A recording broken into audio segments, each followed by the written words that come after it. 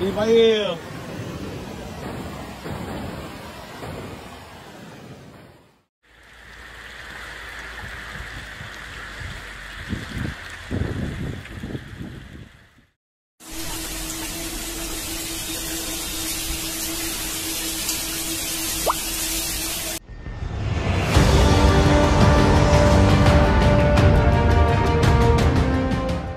Floods have been reported all over the Algarve between Sunday afternoon and this morning, with Faro alone having registered about 30 occurrences related to heavy rain.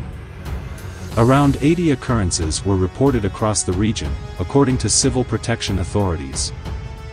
Several roads in Quartira were completely flooded on Sunday due to the downpour. Footage shared on social media shows cars struggling to drive through the town's flooded streets, which forced some drivers to try to push their cars away from some of the worst affected areas.